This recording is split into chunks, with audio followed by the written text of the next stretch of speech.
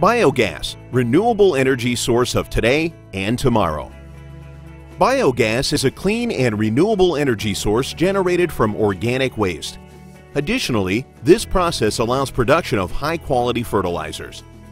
Pulp and paper industry is the sixth largest polluter of the earth, producing 50 million tons of waste each year.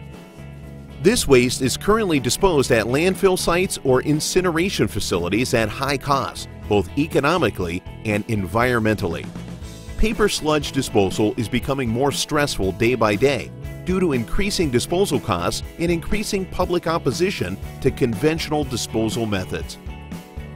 Epicellulyse XT, a groundbreaking product developed by Epicellulyse Biotechnologies, is a novel, green, and non-GMO solution that allows biogas production from paper sludge. How can paper sludge be used for biogas production? Cellulose chains consist of glucose subunits, but they are linked in a way that makes them hard to be digested in biogas process. Glucose is a high-energy organic substance, a preferred energy and carbon source for biogas bacteria. Epicellulyse XT successfully achieves converting paper sludge to a nutritious food for biogas bacteria. Epicellulyse XT enables transforming of a negative value waste paper sludge to renewable energy and organic fertilizer.